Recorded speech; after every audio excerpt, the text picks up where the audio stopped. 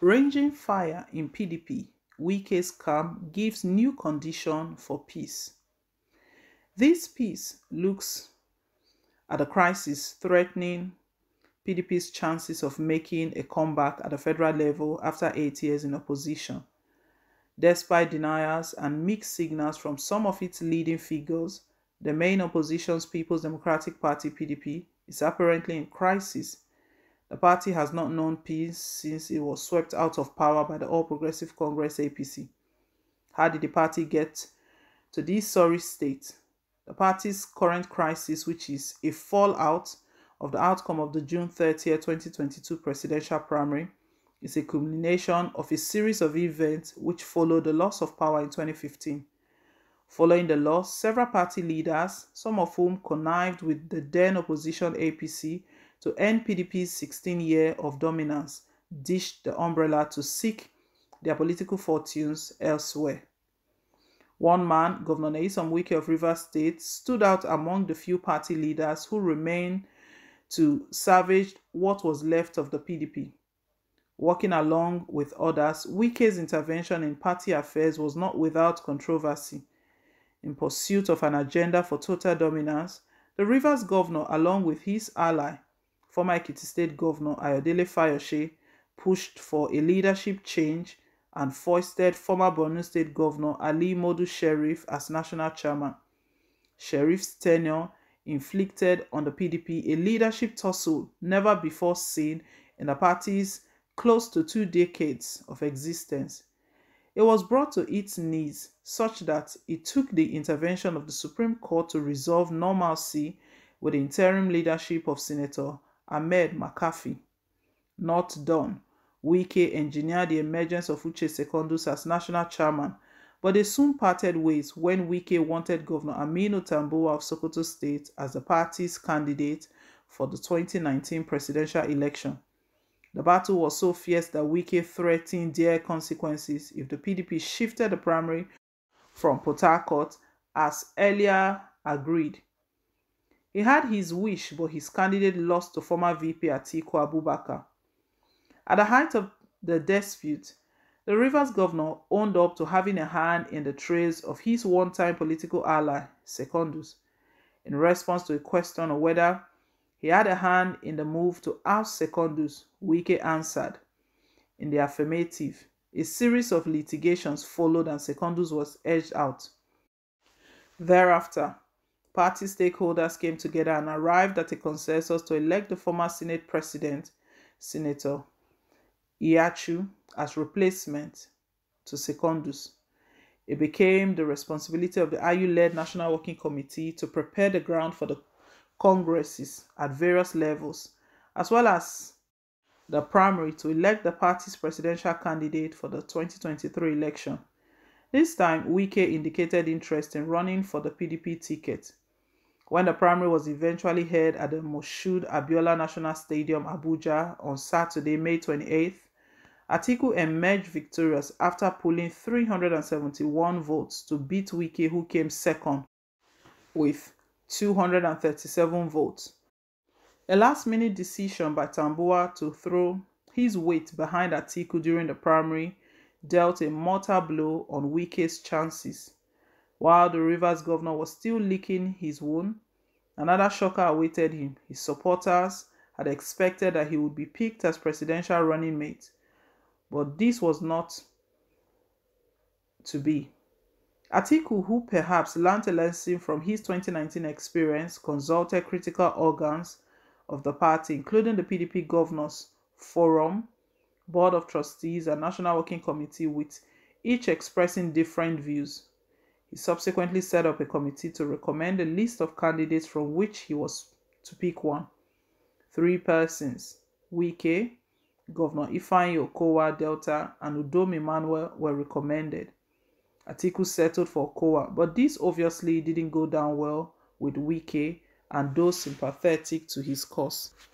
Some of his challengers in this category includes Governor Samuel Ortom Benue, Ifeanyi Ugwuanyi Enugu, Ukezi Ukpezu Abia, and Seyi Makinde Oyo, among others.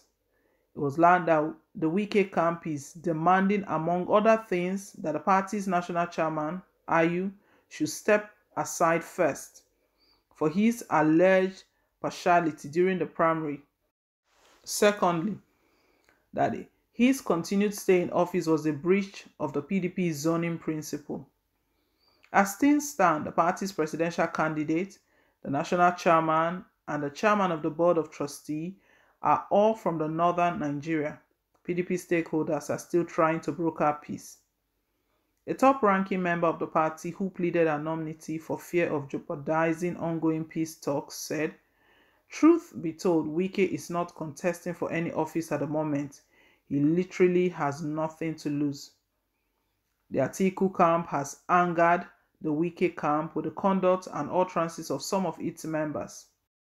Matters were made worse by Atiku's people, who went behind to broker meetings between Atiku and some of Wike's people in a bid to isolate him.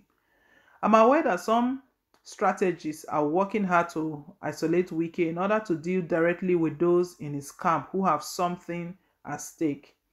Several of the governors will be seeking a second term in office come 2023. Some will be heading for the Senate, and hence those in this category will see reason to abandon a course of action which could jeopardize their chances. Party watchers agree that the current travails of the party, PDP, are deep-rooted, and virtually everybody in the party's top echelon has played one role or the other in making it fester.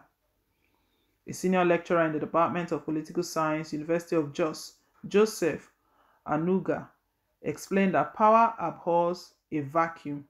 As such, when the party's founding fathers jumped ship and others stepped in to fill the gap, it would be inconceivable to expect such persons not to seek to promote their own interest.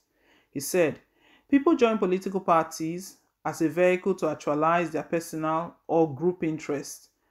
Governor Wike stepped in when others ran. You can't blame him for seeking to benefit from the investment of his time, energy, and resources in the party." An Abuja-based public affairs commentator, Mr. Adakole Moses, on his part, said, "The party will soon be shooting itself in the foot if it does not find a decent way to handle Wike's concerns." He said, "Since the PDP, like most of our political parties, do not have a structured functional system of financing its operations, a man who has helped sustain the party throughout its most challenging period would definitely have this sense of entitlement for whatever it is worth. The party and its candidate must find a way to reassure him and his supporters that their concerns are not being ignored. There's also a big challenge which both the PDP and any other party which intends to form government in 2023 cannot ignore: the Southeast. It is double jeopardy because this is one part of the country which has consistently voted for the party since 1999. Most Southeasterners feel alienated because they feel, and rightly so, that their close to 2 decades of support for the PDP brand should count for something. Votes from the region may not be much when compared to the Northwest, for example, but the eventual winner must get at least 25% of votes cast in each state to be returned. The Atiku camp has remained upbeat about prospect of an early resolution of the impasse following a face-to-face meeting between him and Wike penultimate week. Media advisor to the former VP, Mazi Polibe, told Sunday Vanguard, "While in final stage of talks, we are confident that most, if not all, the outstanding issues will be trashed out in no distant future. The PDP is one big family." A source in Wike's camp said, "We are not adverse to a quick resolution of all these issues, but will require significant guarantees to restore our confidence in the process." While a former deputy national chairman of the party, Chief Bode George, has led the move to oust Ayu in order to pave way for genuine reconciliation, the party leadership described his calls a personal opinion which was not reflective of the majority opinion of party members. National Publicity Secretary of the party, Debo Olugunagba, said, "Every member has a right to express a personal opinion. It is their right. This does not, however, represent the majority opinion of our members. Our party organs have met severally and have expressed confidence in the leadership of the Yosha Ayu-led National Working Committee. He explained that calls for Ayu's removal on account of zoning were uncalled for at this time because there is precedent. The spokesman noted that when President Umaru Yar'Adua, a northerner, emerged as PDP candidate in 2007, Senator Ahmadu Ali, also a northerner, was national chairman until Yar'Adua won the election before another convention was held and a successor emerged.